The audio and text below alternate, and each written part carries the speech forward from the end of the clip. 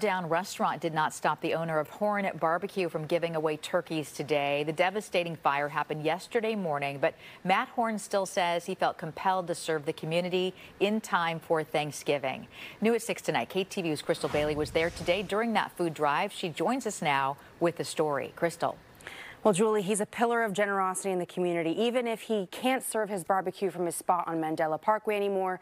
And at his third annual turkey giveaway today, it became a gathering of people in need and people in support, with the hope that Horn will rise from the ashes. Just a day after their barbecue restaurant partially burned down, the Horn family is still serving food.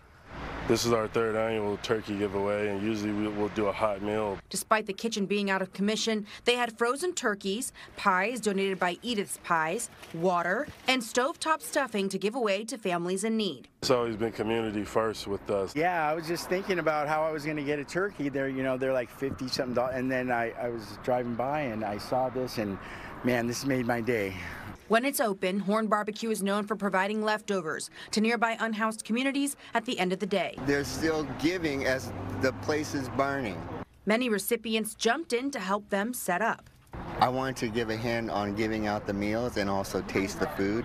We know how it is to be affected, with your finances. Celebrity chef Tyler Florence came by to help with the giveaway, as well as council member Treva Reed and Fire Chief Damon Covington, along with a group of Oakland firefighters showing their support. We're hoping that they will rebuild and continue to be part of the Oakland community. Talk about being thankful during the holiday season, and here I am thankful from the outpouring love of the community. Horn has two other Oakland restaurants, Maddie's and Cowbird, but he says he's focused on working with insurance to reopen Horn BBQ as soon as possible. Us relocating to another city or picking up and doing the barbecue somewhere else, no, I'm committed to Oakland. The fire cylinder investigation, no word yet on how long it could take to reopen, but if you'd like to donate and help Horn BBQ rebuild, you can visit our website, KTVU.com, for the link to their GoFundMe.